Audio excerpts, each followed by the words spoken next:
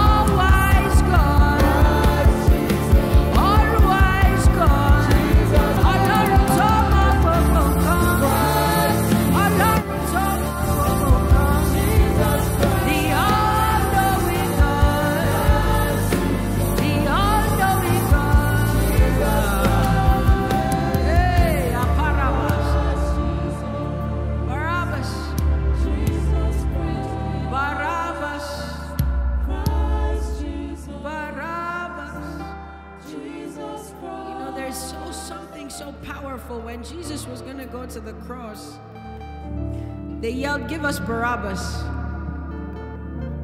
But the funny thing is, in Hebrew, Barabbas means son of the Father. Bar, son, Abba, Father. So they were yelling, "Give us Barabbas." But Jesus knew what he was doing, because he was the son of the Father. So they got the son of the Father, the man, and yet the son of the Father, the God, went to the cross. Beautiful substitution. There's such a mystery to everything God does and everything God did that we don't understand, and we learn and we are marveling at his wisdom. Barabbas for Bar-Abba, so that we can become Bar-Abbases. Because of Christ Jesus, Jesus Christ. He's the lion and he's the lamb. So the enemy comes thinking he's going to attack a lamb, and the lion comes out.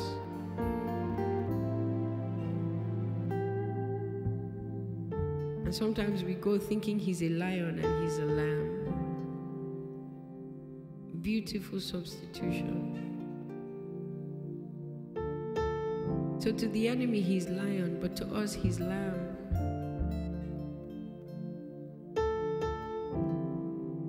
It says, "It's not my will that any should perish, but that all should come to repentance." So when you come to him, you're not coming to the lion who is there to devour you. No. You're coming to the lamb who shed his blood for you. But when the enemy comes,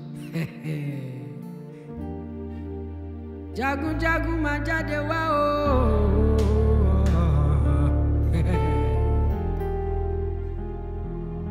Shande do bosute prekiliante visiatosa. Which one do you see? The lion or the lamb? Which one do you see? Lion or the lamb? Which one do you see? Lion or the lamb? Which one do you see? Lion or the lamb?